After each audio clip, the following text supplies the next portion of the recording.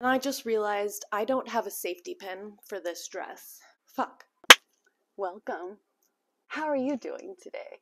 I'm on my way up to Dallas for my cousin's wedding. I've stopped at this 7-Eleven, and I think I'm gonna make my way over to a Taco Bell before I get back on the road. But while we're here, we're going to do a third episode about true crime coverage and discussion that bothers me, because it just keeps getting worse. About a year or so ago, I made a video called A Sloppy Video About Sloppy Videos, in which I listed a few examples of other YouTube channels that, considering the size of their audience and how much fucking money they were definitely making, they just never bothered to, like, upgrade their production quality. And one of the people that I talked about in that video, and I'm not sure if I cut him all the way out or if I never named him, but his channel is called Cinema Shogun.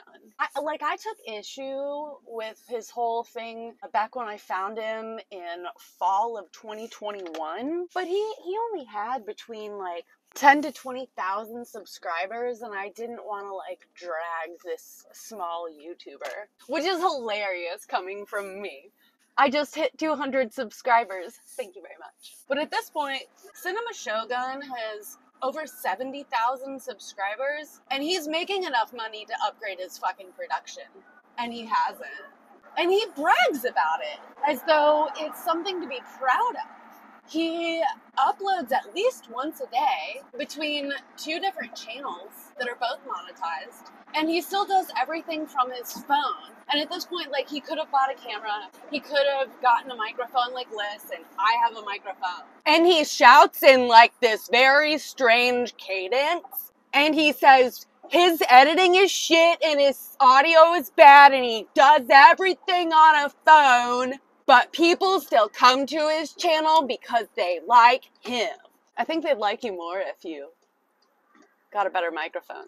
But what I have an issue with Cinema Shogun right now is that, like, listen, I can tell he started out his channel doing some fucking movie reviews. And somewhere along the way, he realized that covering the Gabby Petito story back in 2021 was where all the views were at. So he pivoted, and he's a true crime channel now. However, he's one of those YouTubers that is lying to his audience. And I can't stand it when YouTubers fucking lie to their audience. I was watching a recent video of his, and he was using the word unalive in place of killed, murder, death. And he was claiming, like, oh, it's because of YouTube. I can't say the right words. YouTube doesn't allow us. That's a fucking lie, and we know it. And if you're an audience member and you believe that, unsubscribe to the fucking YouTubers who are lying to you, because they're lying to you, and I'm going to tell you the truth. And I'm telling you the truth because I have no fucking incentive to lie. I'm not monetized, and I probably never will be. I looked through his comment section, and I saw people saying unalived. Really, YouTube? Is that, like, what's going on now? I left a comment, and I said, I'm gonna blow your mind. And I typed the word murder, and then I added, I'm not even melting. Y'all, the man replied to my comment, and he was like, it's not because I'm some special little snowflake that's afraid to say these words. It's YouTube, and I have to play this game. That is not fucking true. You're allowed to say any fucking thing you want on YouTube. I know you're afraid of demonetization, right? But there's a lot of other true crime YouTubers who have fully monetized videos using the correct words instead of this made up unalive. You can say a lot of words on YouTube. Like, if I wanted right now to sit here in a YouTube video and say the N-word, I could. I'm not going to, obviously, but you can. I've seen people do it with still fully monetized videos. So I don't appreciate the lying. And I don't think any of the rest of the audience likes this fucking weird coded language of made up words and nonsense. It's stupid. Stop lying to your audience. Alright, I'm gonna run up in this Taco Bell and I'll be back. There's a YouTube channel called True Crime Circus. It is hosted by a character who goes by the name Drip Drop. The guy's a clown, literally and figuratively.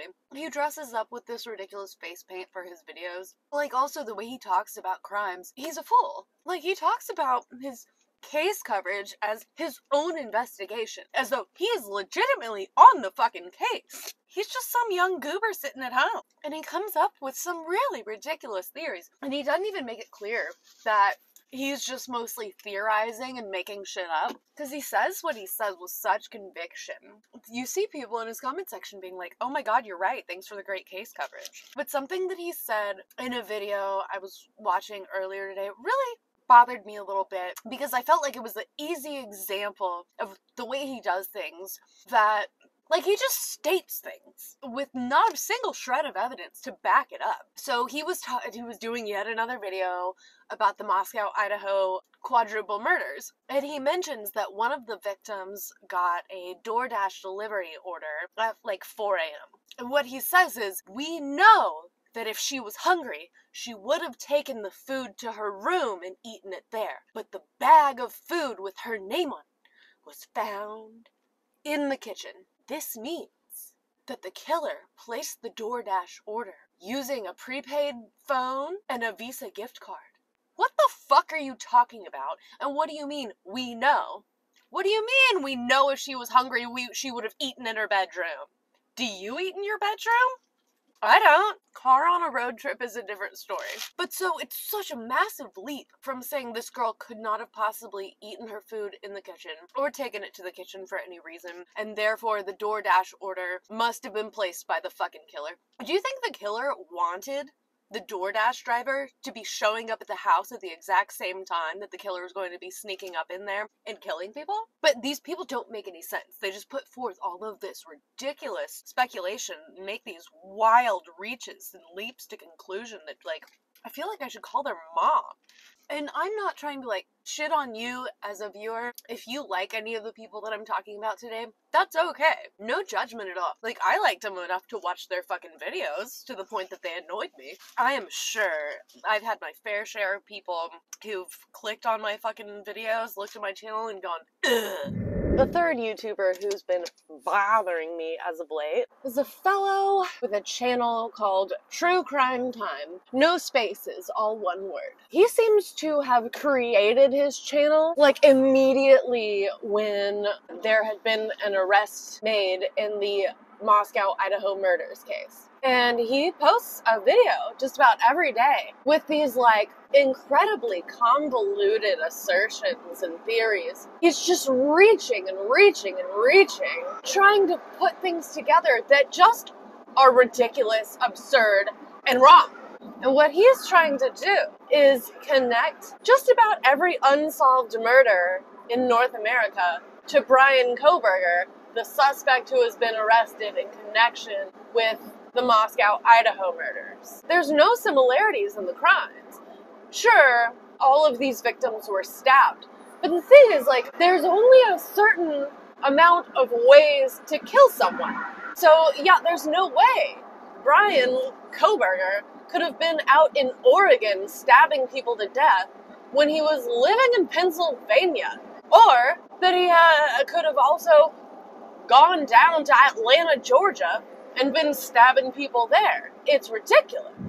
Okay, sorry, I only spent like the last hour lost in the jungle gym of the downtown Dallas highway system. It is a lawless wasteland, but I finally made it to my motel room. As I was saying about True Crime Time on YouTube, is that despite my ability to cluck everything that dude says is like complete bullshit, he says everything with such conviction.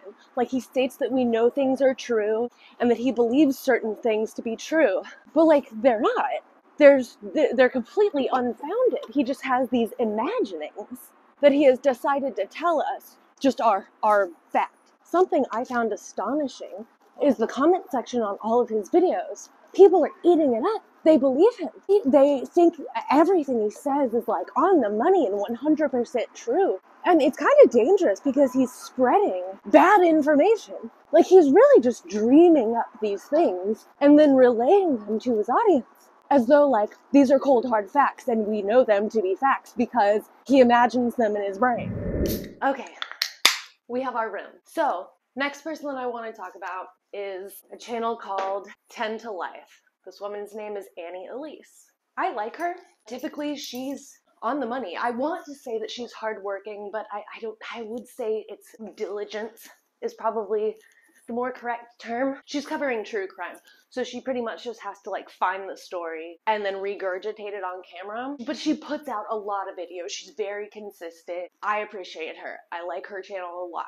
However, in her recent coverage of the Idaho murders, she has started to make videos. There was a Taco Bell packet in my pocket. She has, in her videos, begun to entertain Facebook conspiracy theories. Now, in all of this ridiculousness of the case coverage of the Idaho murders and the arrest of suspect Brian Kohberger, there have been a whole hell of a lot of Facebook groups and subreddits popping up for case discussion, right?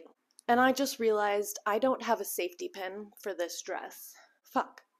All of the Facebook groups and subreddits started popping up, and there has been issues amongst them. Like, for the subreddits, nobody could agree on how they should be moderated, so it's split into like 4 different subreddits. And I have personally gotten 2 accounts suspended due to my participation in the subreddits. One of them is permanently banned from commenting or interacting at all in the subreddit. It's read only. Now, I don't use Facebook, so I didn't see any of this firsthand for myself. I'm just gonna have to tell you what was told to me. Apparently, in one of these Facebook groups, there was a user whose name was Papa Roger, and he had some posts and theories in the group, right? Which eventually made everybody start pointing the finger at him and saying, sus.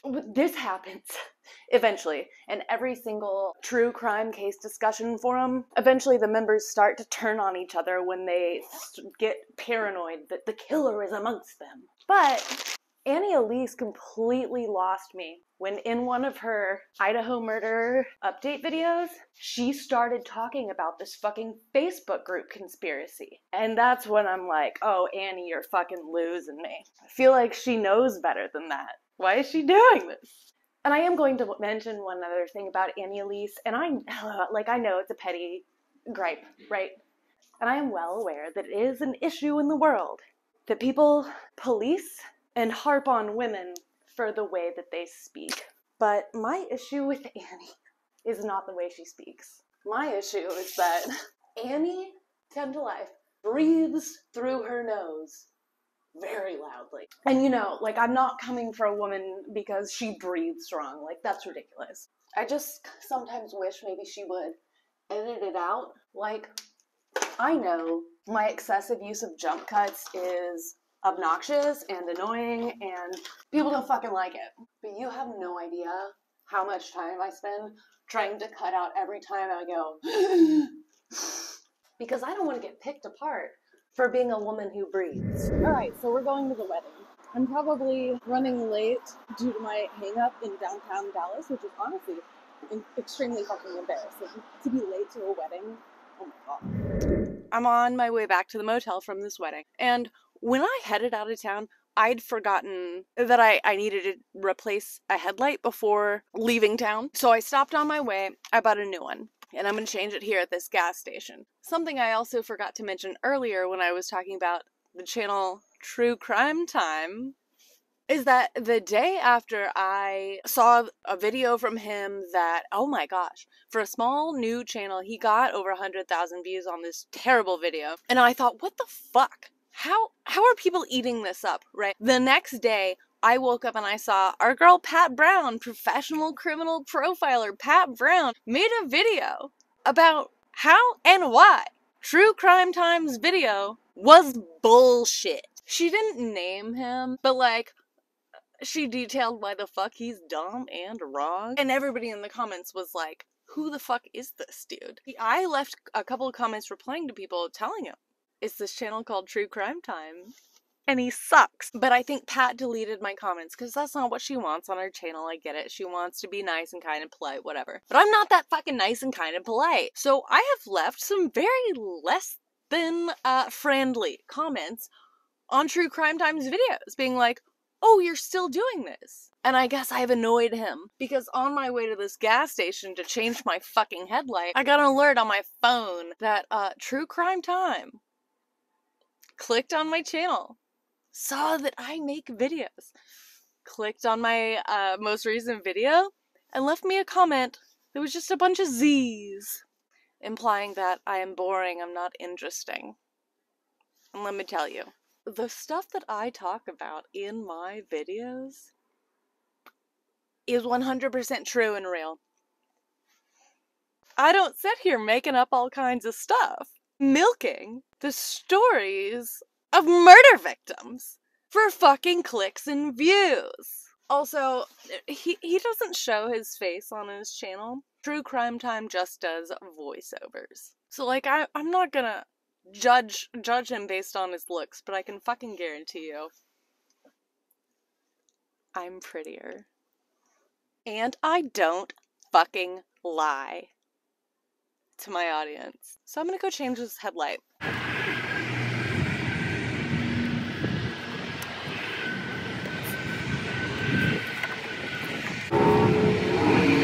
So we made it home from the wedding. We got the headlight changed. That's all good. I'm probably gonna order some food to be delivered to my room. And if you were concerned about me bothering that other YouTuber by apparently making boring videos, I don't know what to tell you. At least I'm not fucking lying and bullshitting to my audience for AdSense dollars. And no, I'm not gonna bother with this motherfucker anymore. That's how you stay at the bottom of YouTube. You know, you just, you start picking fights with other small YouTubers, and then you just stay at the bottom of YouTube, scrapping with each other. Horrific. So, I want to thank you for listening. I feel like forgiveness is very important, so I want you to forgive yourself for the time that you have wasted watching this video. And have a good day.